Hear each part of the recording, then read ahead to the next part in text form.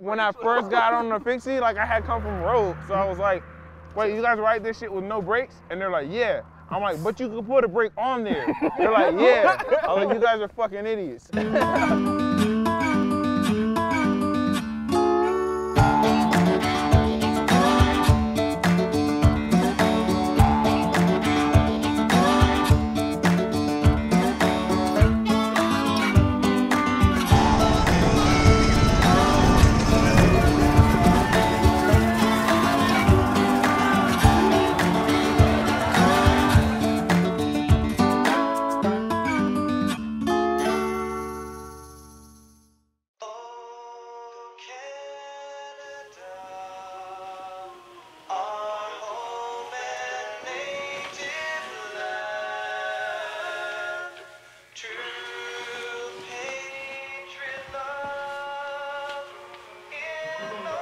Dude, I almost bought some Jordans just now, man. It takes too long. Got me on Instagram shopping for Jordans. Like, serious in my head, I'm like, yo, people die on this shit. Do I know how to ride a fixie? So I rode it to get the bagels, and I was like, oh shit, it's a bike. Cool, man. Well, we're gonna start this off. State your name. Justin Williams, California Elite. The world knows you as the road bike American champ for crit and road, which is sweet. Congratulations on that. That was tight. Thank you. How does that translate to the fixed gear stuff for you? The reason I love fixed gear racing so much is like it embodies like all the coolest parts of crit racing, okay, but it adds some other elements. So like now all of a sudden, you got to find the right gear that works. You got to pick the right tire pressure.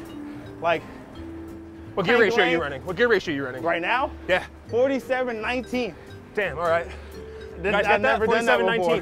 47-19. There's a climb before the climb, guys. This is it. Watch it start to suffer. This is where the KOM points come in. Who's getting polka dot today? You can keep it. I don't want it. You ever do some real aggressive shit in your car and then get stuck at the red light and they pull up behind you? No, but I've been the person to pull up behind somebody or next to them and be like, you ever look at the side of someone's face and they know you're looking at them? Yeah. How many things can they do in their car? I'm that guy. I do the same thing in crits though. Oh yeah? If you do something sketchy in a crit, you're gonna feel me looking at the side of your face. Is there like a big difference between Northern California crit racing and Southern California crit racing? We don't speak about Northern California here. Oh, cut. My bad, my bad. Cut. It's just different. Okay. Like there's great riders from NorCal. They have great races. Yeah. The dynamic is just different. I would say the difference is they ride fast, really hard in straightaways. Okay. And we ride fast all the way around the course. I see what you did there. So I did there? Yeah. I'll leave it at that. What is it, USADA? Yep. What's that like? How's that all work? Like, so they gotta know where you are. Cause they'll just show up at like whatever time and you gotta pee in the cup. But like, how are they gonna just invade your life like that? That's the thing, man. They say it's for the betterment of the sport. USADA. At what point in your cycling career did this whole USADA thing become very real? 1 year before rock racing, I won track nationals. Okay. They're like, write this word, good sir. It's a drug test. I was like, I'm 17. They're like, yeah. It's a drug test. It's a drug test. It took me 5 hours, dude. Just to squeak something out? Yep. You gotta get good at peeing on command. The trick is to like save it. You know in the race when you're like laid into it? Yeah. You're like, oh, man, I can really go for a pee right now. I'm just gonna say you gotta save it, man, because you gotta pee in that cup. It's my favorite thing in the world. I'm like, if I win a race and I gotta pee, perfect. What was rock racing to US cycling? It was this rebel team from California that was true to California style and culture. Okay. And true to a culture that didn't come from cycling, that didn't like imitate European culture. It was like our own. And that's what makes the team so special. And then moving into this year with the Legion of Los Angeles, it's the same concept. And we're gonna do our thing, man. Like if you don't like it, that's fine. I hope you love it, but it's all positivity. It's no negative toward like what cycling is. I'm just trying to be me and spark the interest of people like me. There's something powerful about representation, right? Like, 100%, man. see, you're never gonna believe you can do it, and I've always had a hard time believing I can do it because I didn't see anyone that was doing it. You know, that's so real. And that's what I'm trying to, that's my goal and what I want to change in the sport. Getting into cycling from playing all these other sports, what was that like around your peers and that kind of thing? This is that dark secret you did. I didn't tell nobody. Yeah, I love cycling with all my heart, but it wasn't something that I was trying to share with like the people in my environment, man. And I kept it a secret forever, dude. Really? And then one day, Somebody saw you? no, dude, one day I came out in the LA Times. No! And goddamn teachers, always trying to be proud. So the bad news was, it's like, oh, That was close. that almost ended badly. The bad news was, everybody knew I raced bikes. Okay. And they started calling me the bike guy. Okay, which is not terrible. Which is not terrible, but I was a bike guy. But all my teachers started letting me slide on homework assignments. Ooh. I was like, oh man, I was training. Couldn't get the homework done. Like, you know what, Justin? You're gonna go do the Tour de France? Yeah. Don't even worry about it. And I Where's was like, neutral service? oh, you flighted? Dude, I hit that rock head on. Look at this. Wow, whoa, yeah, dude. Very, very cool. All right, I'm gonna grab tools. Oh my God, oh my God, oh my God. Look at who it is. My hand!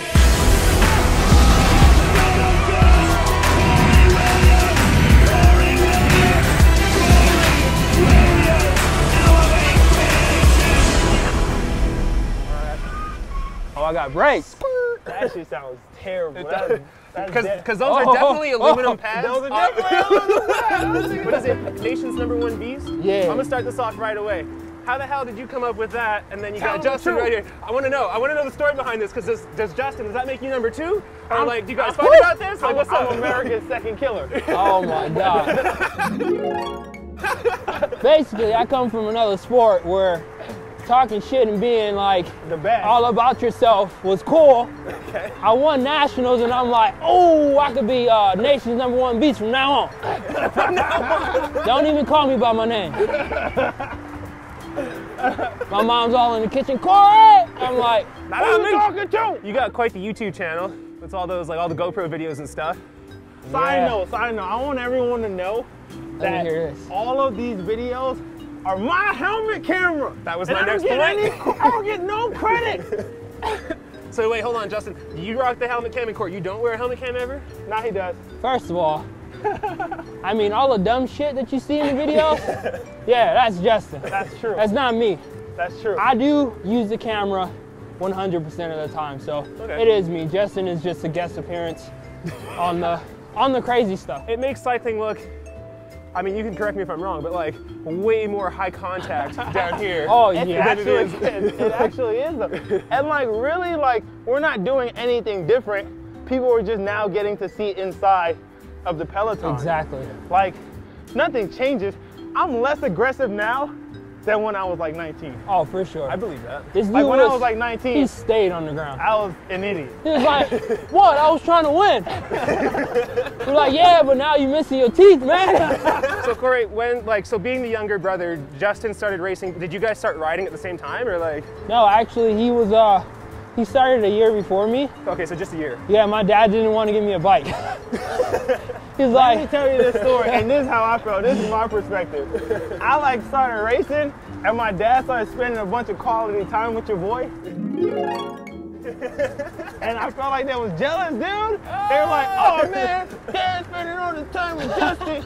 We're gonna ride bikes too. I mean, yeah, we did. Bullshit, bro. Corey, would you say you had it easier growing up than Justin did as far as strictness of your parents and stuff? And Justin, was No. it way harder for you my to No. My parents. Is a brat. Oh my He is God. an only child. No way. Corey acts like an only child. Damn. Dude, last night we were putting these bikes together. He waited until everyone felt sorry for him and was like, y'all gonna help me put my bike together? And I was like, bro, you had all day to do this. You know his excuse?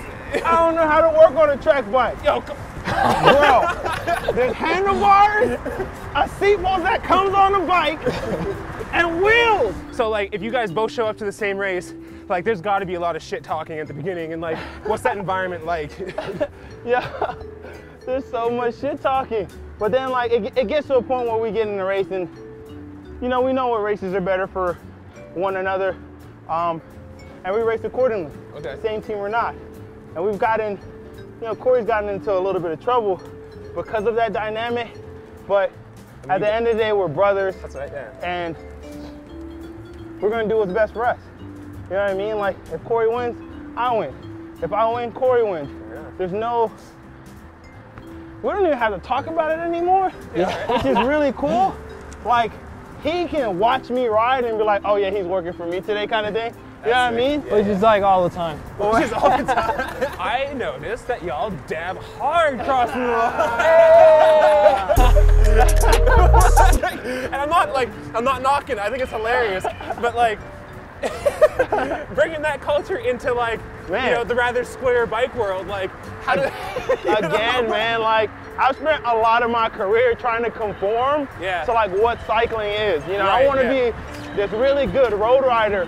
And at some point we just got over, like, that's just like culture, man. Like, there's no escaping that. Like, you know, you're watching like a music video, or you're watching like something on YouTube, and you're like, part of it. Look at my dad. This is baller. Look at my dad. Like, this is baller. Like, imagine, like, we're not doing it for anyone but us. The younger generation of cycling is doing the same thing. There you go. In America, like, I'm seeing kids like guys dabbing in races, and I'm like, yes. Tight. What gear ratio? No, he didn't build his own bike. Hey man, what kind of question is that? I'm gonna go He got a on a wild guess and say a 100. So wrong, it's not even funny. It's a 40, he Hashtag- got a 4816 on. Hashtag no cadence. This or that? Disc brakes, rim brake. Rim brake. Hey man, we don't use brakes, bro. I don't brake, bro. That's what I'm trying to say. Carbon or aluminum? Come on, man. Yeah, but Sagan's riding an aluminum bike. Leg Hey, warmers hey. or knee warmers? Don't ever wear those again. Don't ever. We're gonna throw those away. We're gonna sacrifice those to the cycling gods. Like, they gotta go. So that was a pretty emotional response. So leg warmers. So leg warmers is the answer. In and out, or yeah, let's go Five Guys. Oh, Well, Five Guys is like your whole paycheck, so I will go in and out. You guys live out here in the West where in and out is like normal, right. and it's like you can just go whenever. Yeah, but you don't go whenever because the line is usually wrapped out around the fucking like out the, Out parking the lot, building. dude. But that's what I don't understand. Like you guys can just get it whenever. Like why is like all the hype? Like for me, it's cool because like it doesn't exist where I'm from. So I come down here and it's a because novelty. people that don't live here are always running to the line, Yeah, and we can't get our in and out. Kobe or LeBron. Kobe, Kobe, Kobe. He's done. Out. Come on, man. You're asking these rude questions. But you know, I'm talking about LA. You know, I'm gonna be honest, man. Don't do it, I'll crash you out. Major motion was a big part of like your whatever introduction to cycling and stuff. Like, and there's been so many people coming out of that. Like, Yeah. can you guys talk on major motion for a sec? I mean, Major Motion is so impressive just because like of the talent that has developed from that team. Like we had like Corinne and Alexis and Kendall Ryan, like the Ryan sisters, Morgan, their brother. You know, Kendall's won the Tour of California last year, and Alexis rides for Kenny and Shrimp. Corinne's one of the best riders in the Pro Tour, attacking the World Championship. Like there's been crazy talent out of that program, and you know, I don't know if it gets recognized enough for everything it's done. At least in our community, and like California, like that team, it has to be one of the most successful programs in terms of getting kids to the next level. Her dad would ride a scooter all the time. So if we were riding too slow, he would like come up next to us on the scooter and make us ride faster. And then at the end of the ride, he would sit in front of us and we do Karen sprints off the motor. Yo! For speed signs. Yeah. So, if you're ever wondering how Corinne got so good at sprinting, That's it. her dad motor crazes and we did Karen sprint. Okay. And her mom and dad like always rode tandems. I Okay. think that's how she got into it. Right. Which is crazy. Yeah. Imagine your parents like Doing tandem. riding tandems for fitness and together time. and then you birth Corinne Rivera. Yeah, boom! Oh, fitness, togetherness, Corinne Rivera. You guys got that bicycling cover of the magazine there. What does that mean to you guys? Like, that was huge. I thought it was a big deal, but like, when we go out and people are like bringing in magazines to sign, No, really? it makes it that much more special, man. Like, it's super cool. Yeah. I didn't think it was gonna be that cool. And it was incredible, man. Like, I've been in the sport for a long time and I never felt comfortable telling my story. Right. Yeah, yeah, it's good. We're currently at 1,000 meters and we have climbed 1345.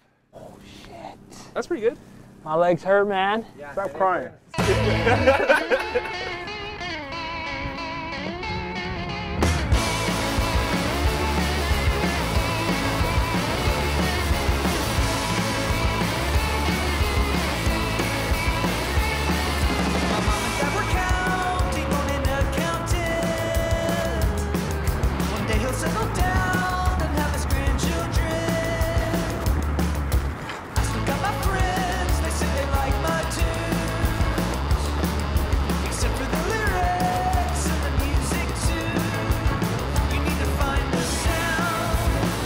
Tight, man.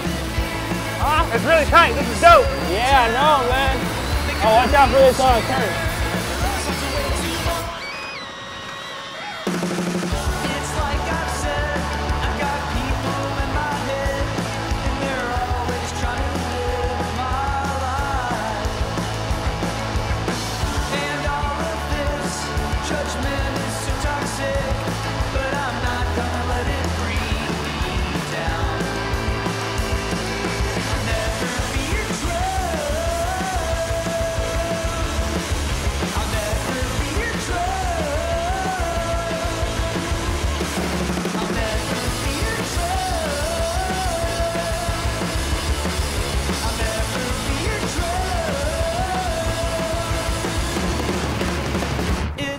I've said, I've got people in my head, and they're always trying to live my life.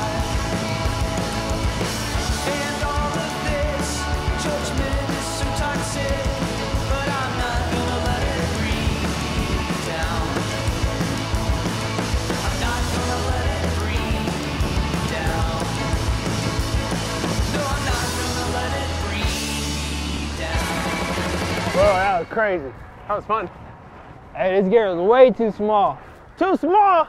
Our gear is like fucking like, for real, our gear is like 8 inches smaller than you. Well, now I'm gonna pay the price. So we had a question come in from one of our fans, a guy by the name of Phil Guyman, and he wanted me to ask you if you've ever even been to the top of Baldy on your bike. I've only been to the top of Baldy when I was going to Torrey, California. That's one time that you went up to Baldy. Dude. Oh, there wasn't no story. Okay, so this is what happened. There ain't no story there. Every time Torrey, California comes to Mount Baldy, we ride to the top of the ridge, and I'm talking, and I'm like enjoying conversation, and like, I don't hear Corey. I was suffering, and I was like, what's going on with me right now? Corey's like, I didn't use the bathroom. And I was like, I'm just gonna stop with you, it's not a big deal. I don't need you stopping with me, man. Okay, I'm gonna ride to the top. So I ride to the top and I'm waiting around. 10 minutes go by. I'm like, all right, 20 minutes go by. Where the hell is Corey at? So I go on the porta potty, I close the door. I was like, oh, it's the clean.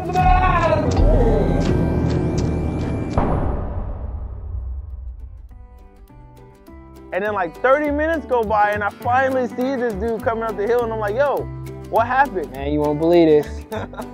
I just passed out. I did.